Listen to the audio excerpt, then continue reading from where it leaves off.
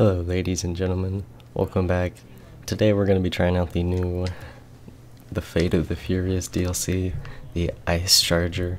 It's supposed to be similar to the Dominus. It looks very similar to it. And I've actually seen a post on Reddit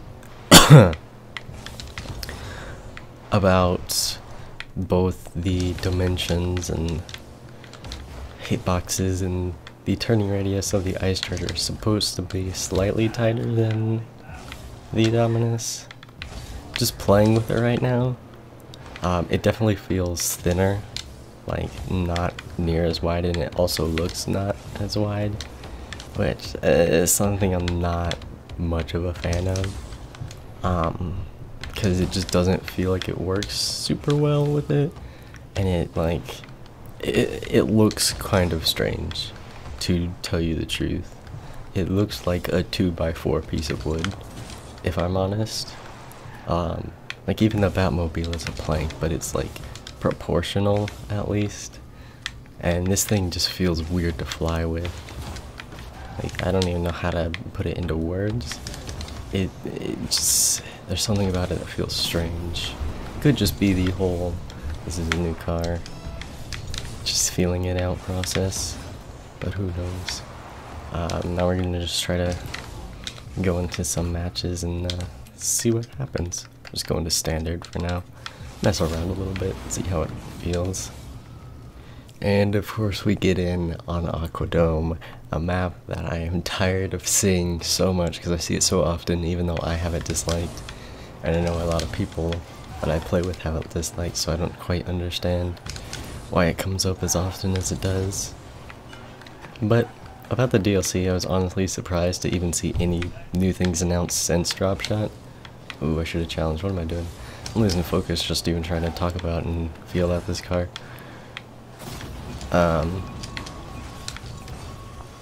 But yeah, like I was not expecting to see a new DLC come out so quickly after Drop Shot was announced, and we got so many new things, and we already got a new import car with the Indo.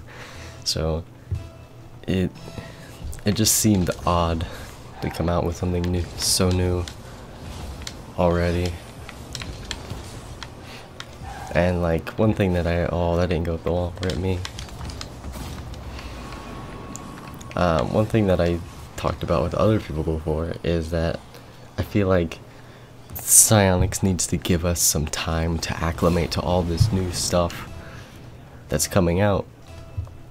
Because there's a point where you put out too much new content where like there's so much that it's overwhelming, and like there's too much for people to get to in general, and so they can't get to everything yet, and it takes even longer to finally get things settled in, and it's just not a good situation to be in when you give your consumers or anyone too many things at once and don't give them time to actually like adjust.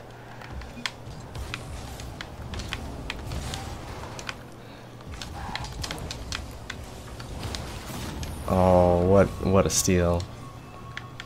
As for right now, it's like it feels like it's trying to be kind of a mix between both the Indo and the Dominus.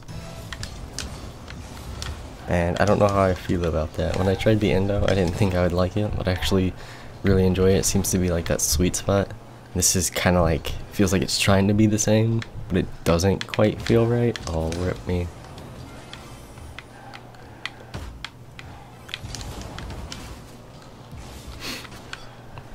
And I'm not really sure how to think about it yet. It's a very interesting feeling car, for sure. It's definitely one that I think I'd have to get used to if I was actually going to use it. And that's kind of with the territory of any new car. But to be honest, even just from these few first impressions, I think I would rather stick with just the normal Dominus. I like having the width on flatter cars if I can. Because generally speaking, like, even though I loved the hotshot when I first started playing the game, I can't play it anymore. Just because of how thin it is, even though it's quite long. Oh, it was close. So it's like, I'm not really sure about it. A very interesting feeling car. I can say though that flying feels pretty fluid for the most part. Like it's not a terrible feeling car by any means, but it's definitely not as good as some of the others, or like the more popular choices. I definitely still think the Dominus is gonna outshine this one for sure.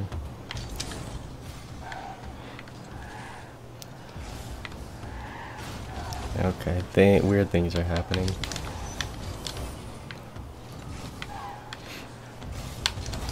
Oh, I'm just ball chasing too, which is fabulous. And like even aesthetically, I don't like the look of it. It appeared like it would be similar to the Dominus and like be close to being as wide, but it just does not. It does not fit the bill from what I was expecting it to be. I feel like a few people, probably not all, but at least a few feel the same way. Oh, that's not gonna wall. Oh, I took the beast too. Because I was not expecting it to look as thin, because it kind of reminds me of the Ripper, if I'm honest, from the Chaos Run DLC. Because the Ripper itself is like it's like a Dominus if its sides were squished in, and that's really honestly the feeling that I'm starting to get from this one.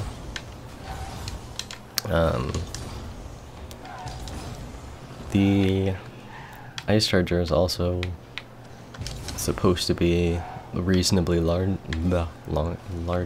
reasonably longer than the Dominus. I know that both the Breakout and I believe the Batmobile are longer than the regular Dominus, but not even like remotely close to as long as like the Ice Charger is now. So I don't know. It's not a car that I could recommend getting if you're wanting to get a new car that you would think about using more or use competitively in any sense.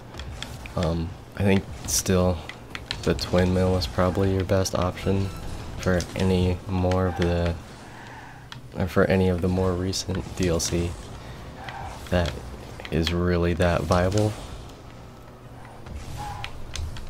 I would say the Endo, but the Endo isn't DLC, it's just a new import. But just as far as like being able to spend money and get the car now, I would recommend the newest one being the twin mill if you like the Dominus or Batmobile style. I can't recommend this car. It just doesn't feel right. Like something about it feels off in a very strange way. It's hard to describe without actually having driven it yourself.